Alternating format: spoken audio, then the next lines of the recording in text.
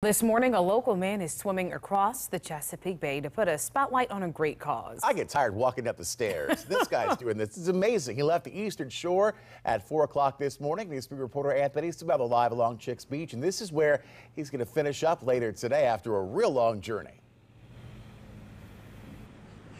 Yeah, that's the plan. Robert Cass is thinking it's going to take him anywhere between 12 to 14 hours, possibly even longer, to make it from Fisherman's Island all the way here to Chicks Beach right in front of Buoy 44. It's a 14-mile journey. Take a look. You can see where he's at right now. They've got this website kind of keeping track of him. He's keeping it pretty close to the Chesapeake Bay Bridge Tunnel. Still pretty close to Fisherman's Island, but got a decent chunk down so far. And so here's a look at him training last month. That's when we caught up with him last. He's doing this, he says, to raise money for an organization called Ainsley's Angels. It's a nonprofit that helps people with disabilities race in endurance events by providing them racing chairs so those folks with disabilities can sit in that, and then able-bodied athletes can push them in the races so they can take part. We've done a couple of stories with folks impacted by this organization.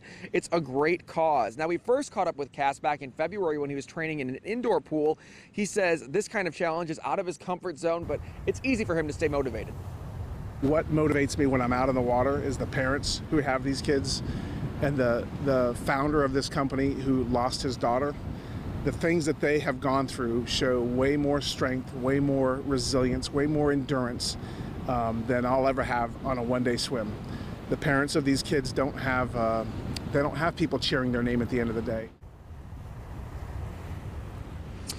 And with this swim, he's not just wanting to put a spotlight on Ainsley's Angels. He also wants to raise money for the organization. He says he's raised more than $5,000 now. You can see that on his CrowdRise webpage, but his goal right now is 50 grand. So if you're watching this story and you want to help out with that, we put a link in this story, WTKR.com. Now, meantime, I got to tell you, he's not swimming out there alone, so don't be, too worried about him. He has a boat with a crew, including a medic, that's following him and kind of leading him on his way across the Chesapeake Bay. They're also feeding him and keeping him hydrated. He stops, he says, every 30 minutes or so, and seems like so far so good based on that live look that we had at that website that's tracking him. And so hopefully he'll be able to finish that swim later today. We're of course going to let you know when that happens, so we'll keep you updated both on air and online at WTKR.com. We're live in Virginia Beach. Anthony Isabella, News 3.